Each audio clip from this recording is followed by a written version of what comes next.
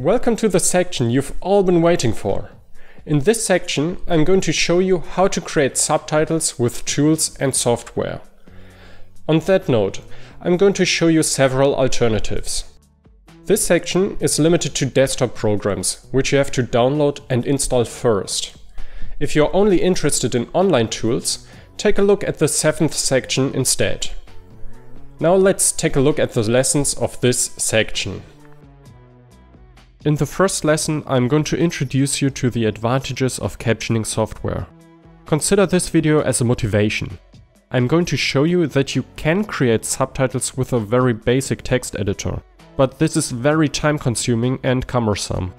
You will soon see that the tools presented in this section offer much more comfort compared to the manual way. The next video deals with Subtitle Edit, an open source subtitle editor, which is currently my personal favorite of the free tools. I'm going to show you everything you need to know to create good captions with Subtitle Edit. I'm going to walk you through the download process, show you the settings, create subtitles of course, and save them.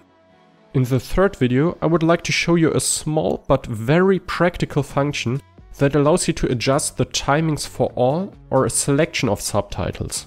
What you might need that for and how it works, you will learn in the third video.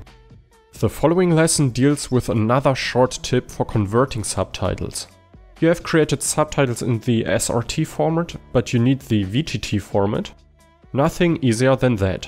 I'm going to show you how easily subtitle formats can be exchanged with Subtitle Edit. In lesson 5, we'll look at another software. Aegisub is another free open source and cross-platform program for creating and editing subtitles. Aegisub is especially designed for subtitles in the Advanced Substation Alpha format and offers a very comfortable editor for this purpose, which I would like to introduce to you.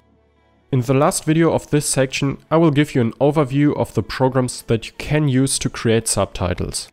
You might have noticed that I will not present any software that is used by professionals and is subject to a fee. I will mention these programs briefly in this lesson. However, in my opinion, the free alternatives presented here already offer enough functionality to create good subtitles. I myself also work mainly with Subtitle Edit. And for most of you, these free tools are sufficient.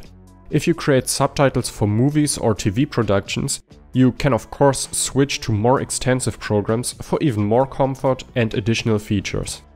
You will find a selection in this lesson. Have fun and good luck with the next 6 videos.